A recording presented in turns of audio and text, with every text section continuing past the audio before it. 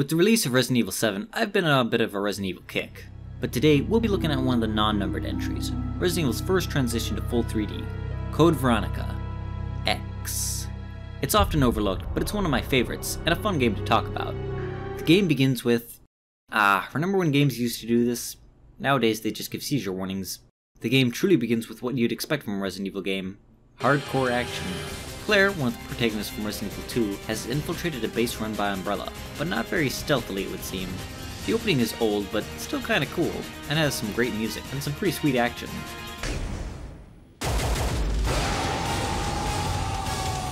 Despite that stylish maneuver, Claire is still captured by this guy and eventually taken to Rockford Island Prison.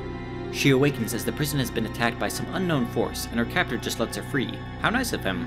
Well, armed with the lighter, I'm sure we're prepared to handle things in this spooky graveyard. Oh yeah, this is Resident Evil.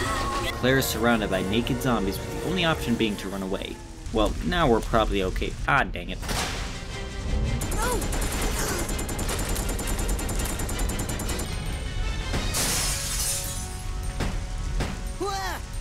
Wait, don't shoot! Meet Steve, often considered one of the more annoying characters of the series. You'll only slow me down. We'll get to more of him later, for better or for worse. The game consists of the usual pre-Resident Evil 4 gameplay. Run around, solve puzzles, grab items, and try to use what ammo you have wisely. The game is still pretty generous with the bullets early on, but you can run out if you aren't careful. Interestingly enough, the knife makes a great comeback in this installment. If you manage to knock a zombie over, switching to your knife is a great way to finish them off while conserving ammo. Instead of immediately trying to ditch it, the knife is a handy tool to keep around. Just make sure you remember to pick it up. Another thing I want to talk about in this entry is a lot of the really great setup and payoffs the game has with its situations. While running around the compound, you see a corpse being dragged under the building. If you go to the building first, you'll also receive a cutscene of something watching Claire. Return through the area later and you'll be attacked by zombie dogs. There are plenty of great setups you can expect to see later, but one of the best parts is the corridor with the metal detector. Please deposit any metallic items you have in the security box. Here you'll have to print a 3D copy of this crest. You use this alloy as the material, but you'll have to leave all your other items behind, except for maybe your herbs. Outside you can see a group of zombies, and you just know they're gonna break in, but you don't know when. Probably after I do something important. Oh boy. It's a tense moment and makes for a great scene. Past the metal detector, we see Steve checking out a computer. Claire gets the idea to try and get her brother Chris to help. No way. He won't come. You'll just end up disappointed if you rely on others. Believe me, I know. What was that all about? Took the words right out of my mouth, Claire. As you explore, it's very important that you try to examine all the environment. This will net you key items and a little more handgun ammo. Checking the items is also necessary, but I actually like doing this. It's kinda nice just to examine some of the things you find, especially the guns. One of the cool new things this time around is some of the arsenal. The dual weapons are awesome, and let you target multiple enemies at once. As you go, you'll unlock shortcuts, making backtracking easier, the usual Resident Evil formula. However, it's not always going to be safe. There are times new enemies will appear in some of the high traffic areas, so learning how to avoid fights is just as crucial. You'll also want to experiment and know which weapon works best with each creature. Handgun is great for zombies and dogs, but might not work well on large creatures. It's always pivotal that you bring the right tool for the job. After escaping the prison, Claire finds a mansion, palace, that seems to belong to the owner of the entire facility. After seeing a strange home movie of two creepy twins being creepy, we read a memo and find that the owner is a certain Alfred Ashford. We also find a hidden room that holds 2 dual Lugers. Yes, please. I think this may have been a mistake. Okay, keep the Lugers. Huh, lesson learned. Don't steal mounted guns. Well, time to leave, I guess. Yeah! Help me! Steve? You're the only one I know with that wimpy of a voice. And look, he decided to try and steal the guns, but it never occurred to him to just put them back. We save Steve, but he says he's keeping the Lugers unless we trade him something fully automatic. Oh, come on, how about I trade him my knife? That's fair, right? Think he fell for it? Alright, now it's time to go.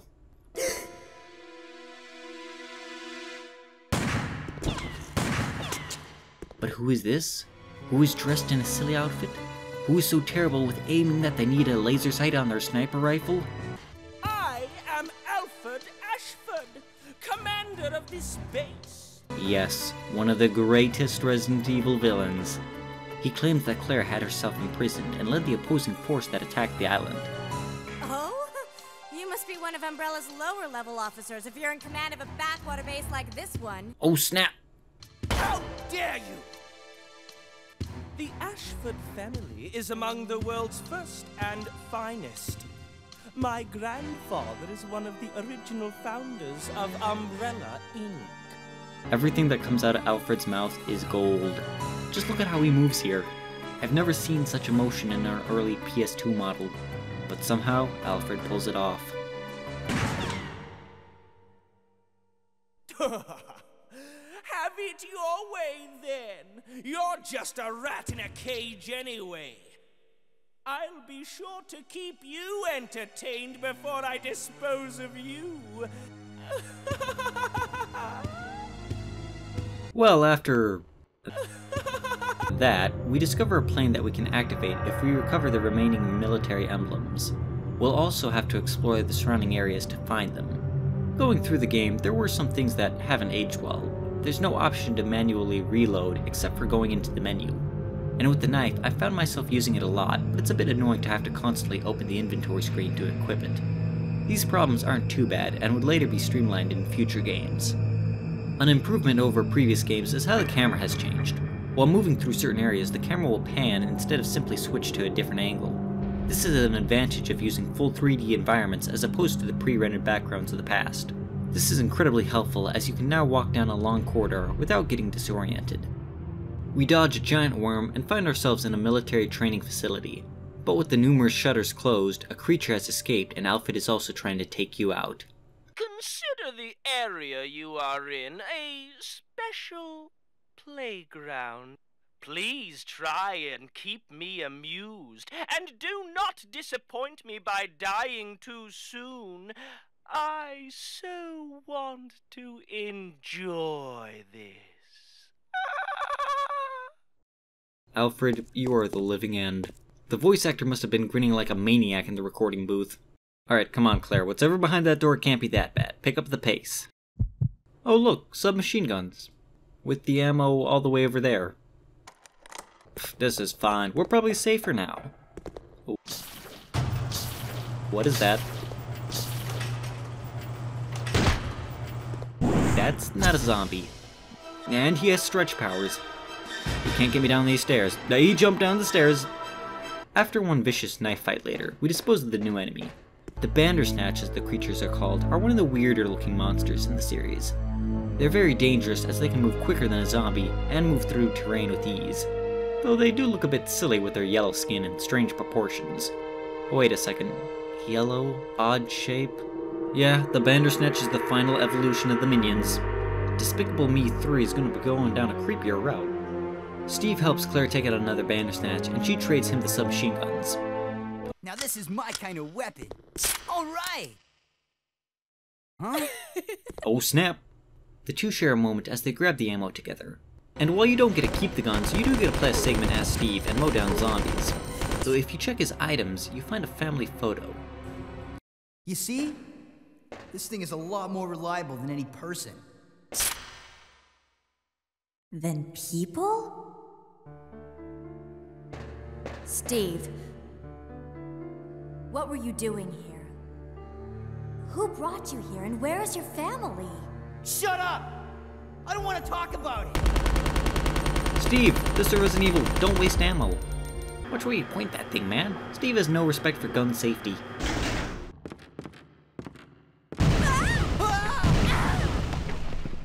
Claire gets stuck under some debris while a zombie draws near, but when Steve moves in to shoot it, he realizes it's his father. What's wrong, Steve? Shoot him! Wait! I can't! No, Steve, you can! I believe you can! To protect Claire, he pulls through and shoots his father.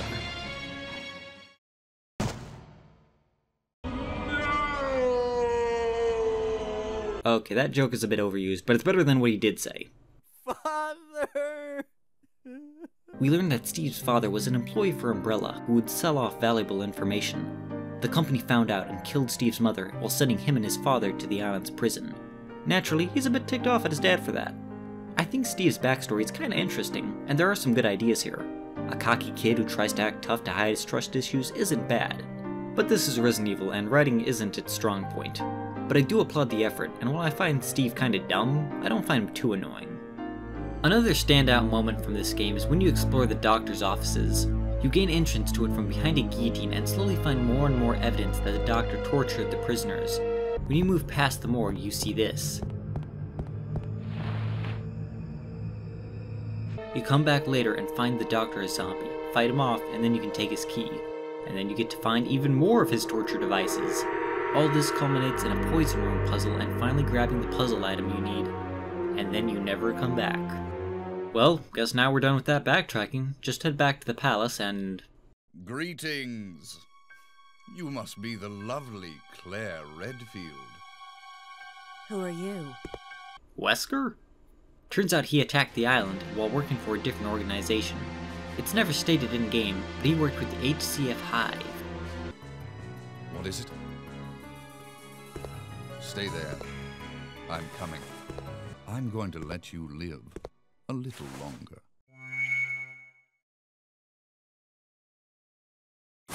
Wesker got bounce. This is a favorite moment for me as Wesker was thought to be dead up to this point. But I guess the title screen kinda spoils that twist. Through the palace we find a secret passage that leads to a private estate. It's filled with a dark atmosphere, spooky music, and also bats. Lots of bats. We also find the other Ashford twin Alexia. Do not worry, brother. I will handle them both myself. Who is there? Is someone at the corridor?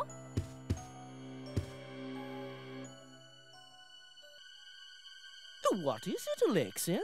Nothing. I believe I must have been imagining things. As Claire continues to explore, she finds memos and clues about how important Alexia is to Alfred. We also get to see this aunt theme that seems to run through the house, and the theme of two siblings. Also check out this contraption. I guess the Ashford twins are practical jokers. Going to sleep? Too bad, crushed to death. And quick note, what is that giant statue thing? I guess it's just there to be creepy. Climbing the ladder will take you to this admittedly creepy children's room. You find the final military emblem needed for the plane, along with a journal entry revealing that Alexia is a genius and apparently was accepted to work with Umbrella at the age of 10. Pretty impressive. Claire Redfield. Hold it right there. We get into a fight with Alexia, but Steve shows up and wounds her. Into the next room and we find... a wig and dress? This must be...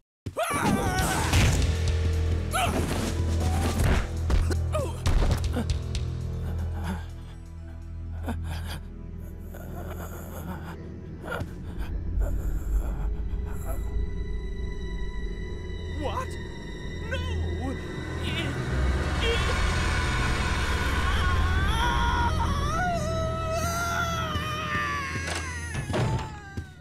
Wait a second. What just happened? Yeah, that was a lot to take in. Turns out the real Alexia was never here, and in his loneliness, Alfred tried to play the role of two people. What is it, Alexia? Nothing. Also, he's really good at throwing his voice, I guess. You can even see a bit of foreshadowing to this, as Alexia's room has a broken mirror, and Alfred has a female mannequin in his. Okay, that's it. Let's get out of here. Zombies and mutants are okay in Steve's book, but cross-dressing is where things get scary. Let's get out of here!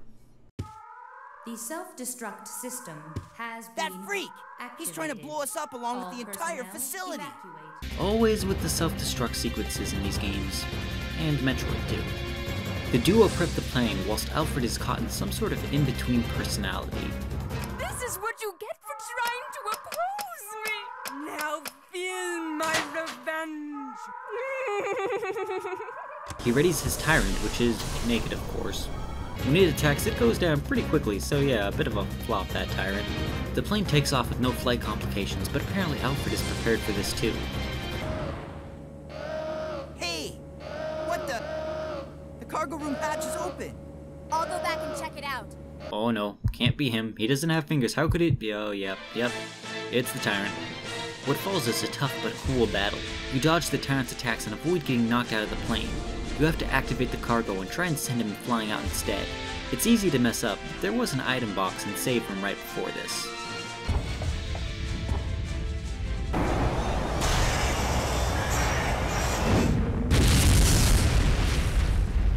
What was wrong? Oh, nothing. Just a giant cockroach that had to be stepped on. I probably shouldn't ask. Turns out the plane has been redirected to a new Antarctic base via autopilot, and the two take a well-deserved nap. Weird to see a Resident Evil character sleep. I just assumed they run continuously and eat handgun ammo.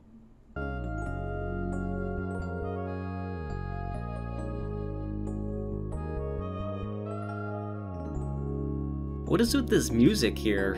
Like, most of the music is pretty on point, but like, this sounds like we're advertising cereal or something.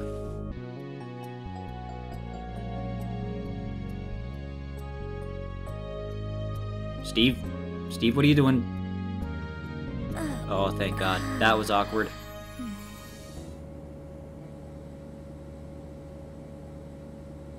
That's the Antarctic. We're over the Antarctic! And we're not dressed for this. After a perfect landing, we get into the base.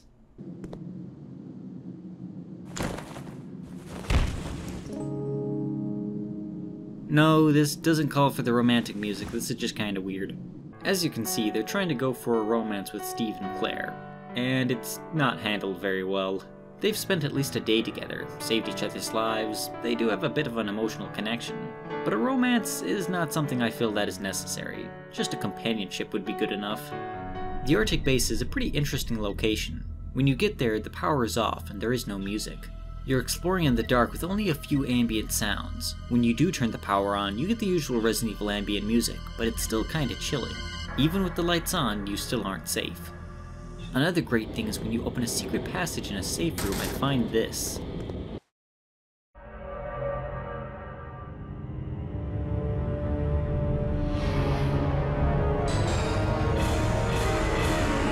Well, looks like someone's keeping a Silent Hill monster in the basement. And he's always back there, occasionally screaming.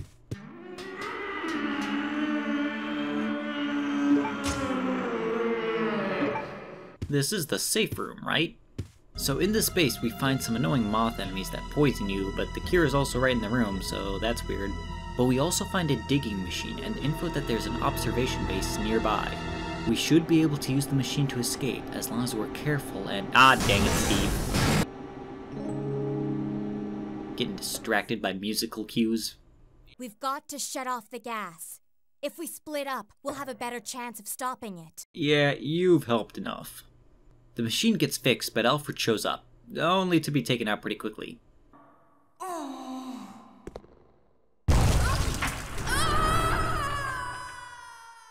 He'll be fine. And then we get a cutscene of the basement creature getting free. Also, what's up with that massive medieval axe there? The two get out as the base begins to flood with water. Well, I see nothing going wrong. Uh-oh. Ah, dang it, Steve.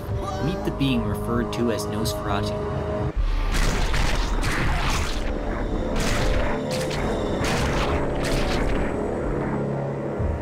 And now he looks even worse. This is one of my favorite Resident Evil bosses, if not just for the atmosphere, design, and music. He's not too tough, but there's just something about running to the other side of the building and just waiting as he comes into view. The snow and fog also help remind me of Silent Hill, along with how crazy Nosferatu looks. After defeating the boss, we make sure to help Steve up, as he apparently has the strongest grip in the world.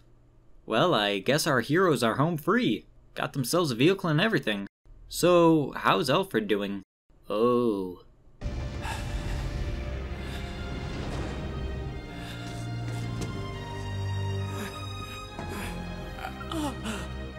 Alexia.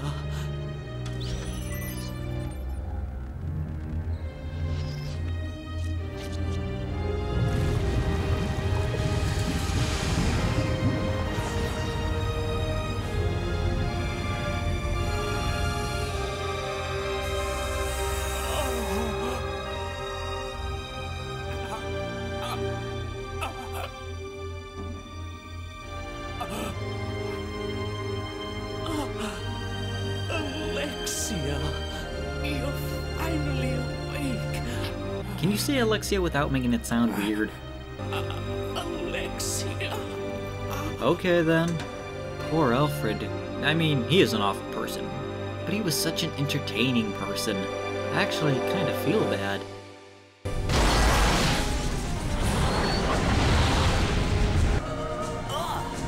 What is that? Looks like a giant...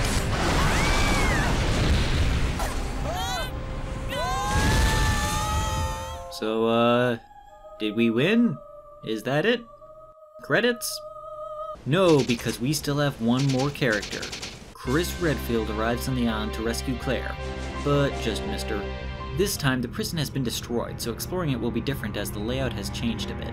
Some areas are incredibly damaged, and there are a few rooms that are even connected now. And we still have Wesker. Chris, oh little fishy, come see my hook. Majorly inappropriate, dude. The island now has these machines that will summon the hunters, classic Resident Evil monsters that are fast and tough to slow down. Good thing we have a shotgun. Why do I always fall for that? In the earlier version of the island, Claire ran to the experimental youth albinoids, but in order to find a key item, we'll have to fight a fully grown albinoid. And the music is awesome.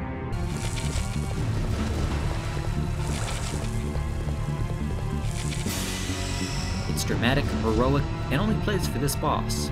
So it's a shame that you don't need to fight it and just grab the item and go. Still good music though.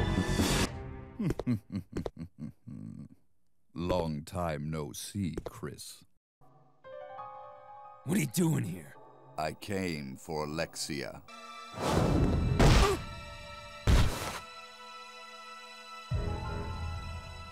Oh snap, Wesker got Dragon Ball Z powers.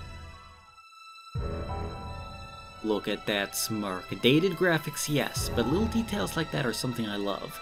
Wesker lets it slip that Claire's in the Antarctic and that he's been hired by an organization to go and grab Alexia there. Speaking of which...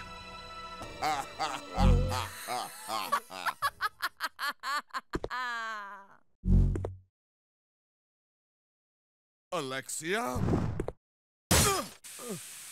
Why'd that happen? Alexia shows up on screen to laugh, then Wesker gets distracted and releases Chris. Did she just want to compare his laugh to her laugh? I mean, you're both beaten by Alfred. No contest. Chris finds another jet, guess there's a few down there, and flies to the Arctic base that looks not unlike a still image. And immediately we find giant tentacles. That's always a good sign. The Arctic base is similar to the prison in the fact that the area has been drastically changed due to the flooding before. There are also plenty of unexplored rooms that we can now access. One such area being... man, these games love their mansions. Chris finds Claire, but she was poisoned during the encounter with Nosferatu. Also, she's stuck in goo for some reason. Curing her will be our primary objective. While running through the frozen base, there are some neat little moments. One being where you find the hive that Alexia has created, and another where you find a giant spider under the ice. It doesn't do anything, just quietly follows you around. Better dance to throw it off.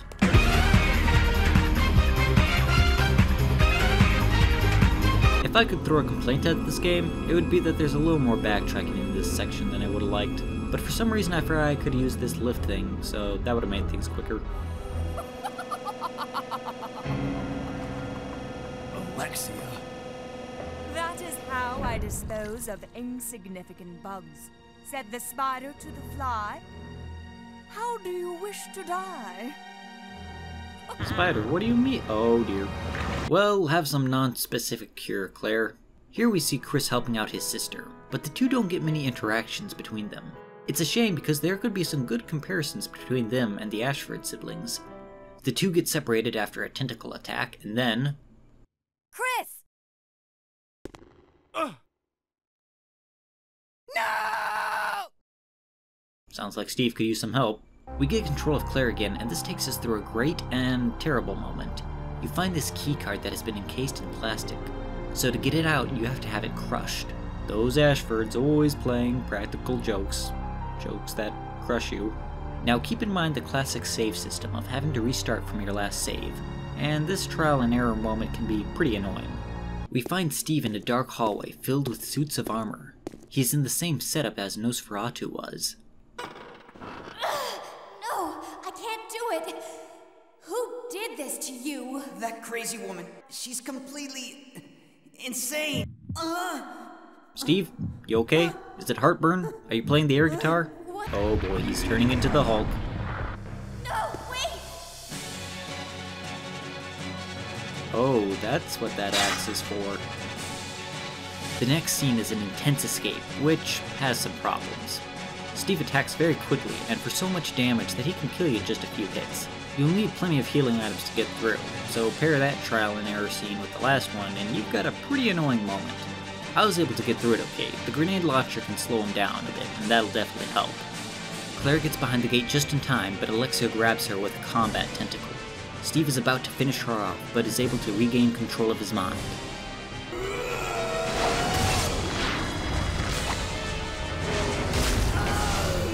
And dies from getting shoved. Okay, that thing is probably pretty strong, but most tyrants take a bit more to kill. Steve is the tyrant with the best hair, though. Mostly because none of them have hair. Oh, Steve.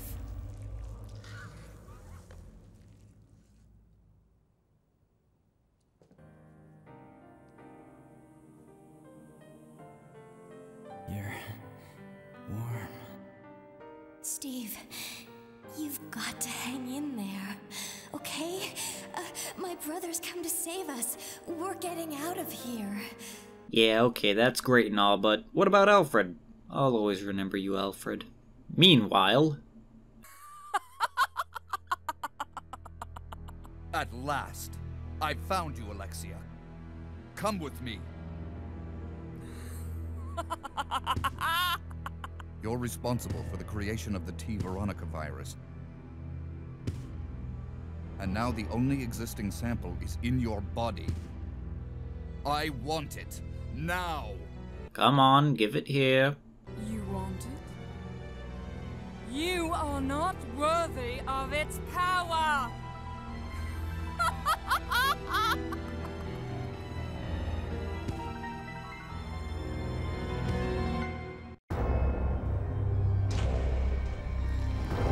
Alexia, you're on fire. Literally on fire.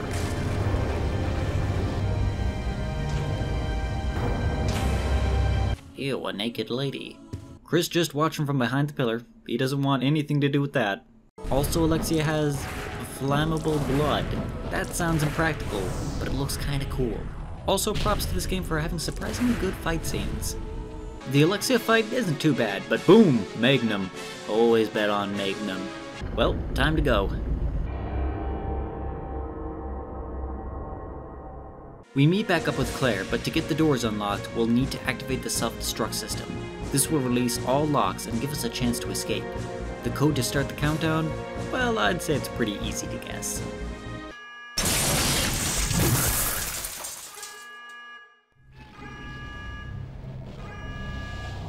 Ew, I don't like the look of that.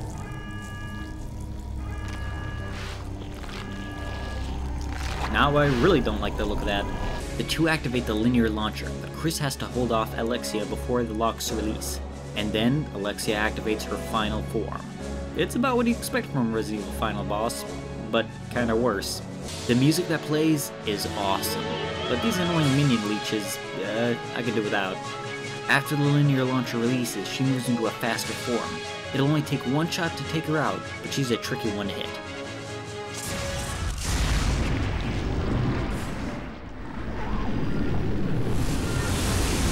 Whoa. Ah, dang it, Wesker. Claire! No!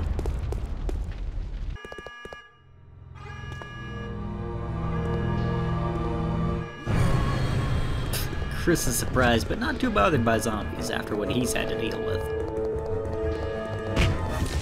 Chris ain't got time for you, fool! We get to Wesker, and he tells us that he was able to take Steve instead of Alexia, as he was infected by the same virus. Maybe he'll come back alive, just as I did.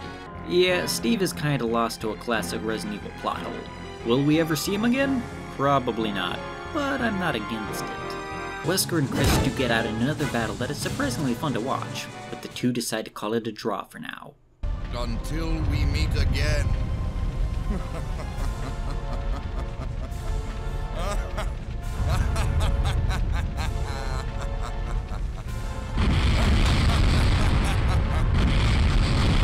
Oh crap, that explosion was close. I'm going home. The flames consume all of Alexia's work, and Chris...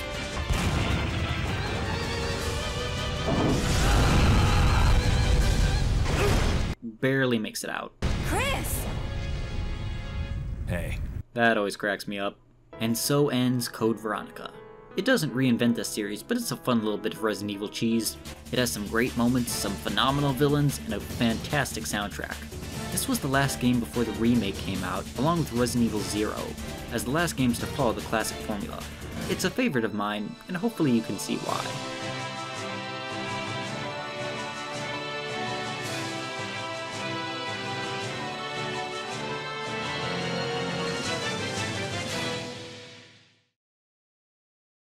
Well, that was a long one. Thanks for watching all the way through.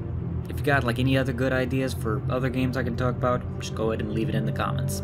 Oh man, that was a long one, but it was worth it for that special someone.